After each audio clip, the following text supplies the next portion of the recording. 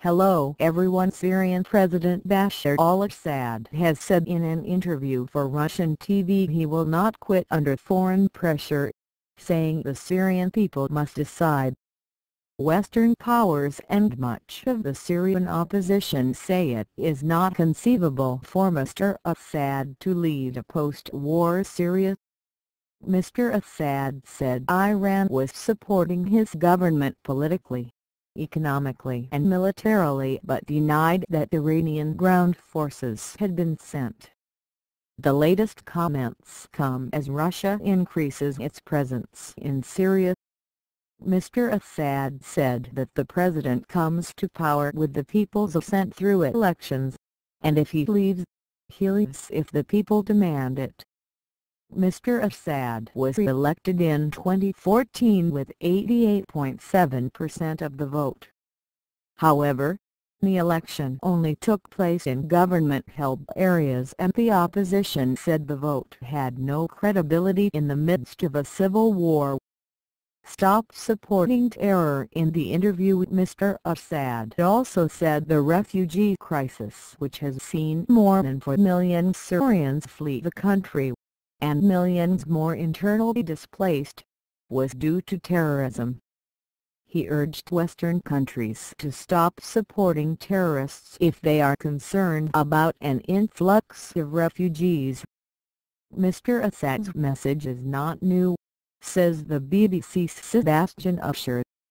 From the first days of the Syrian crisis, when he was facing unarmed opposition from street protests, he has framed it as a battle against terrorism. What has changed is the timing and the circumstances. Mr Assad and one of his main backers, Russia, are pointing to the refugee crisis and the rise of Islamic State is as proof that their stance has been correct, our correspondent adds. Russia sends signal over future role. On Tuesday, U.S. Secretary of State John Kerry called his Russian counterpart Sergei Lavrov in an attempt to clarify the reason behind Moscow's military build-up in Syria. Mr. Kerry warned that continued support for President Assad risks exacerbating and extending the conflict, a statement said. Russia says it is helping Syria fight Islamic State militants. Moscow has increased its presence in the country just as the regime is losing ground to rebel groups.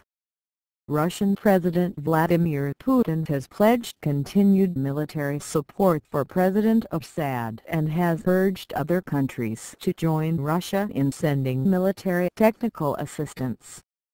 The Pentagon spokesman said on Monday that a steady flow of people and equipment near the northwestern city of Latakia suggested Moscow was planning to establish a forward air operating base at an airport there. Last week, officials in Washington, quoted by Reuters, said Moscow had sent more aircraft and 2 tank landing ships to Russia's naval base in the Syrian coastal city of Tartus.